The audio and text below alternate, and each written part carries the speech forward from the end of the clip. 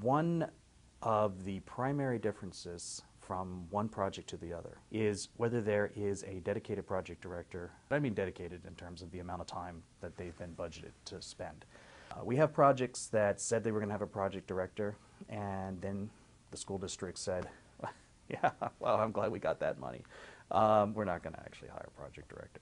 Or we're going to hire a project director and, in fact, actually not release them from their teaching responsibilities or something like that.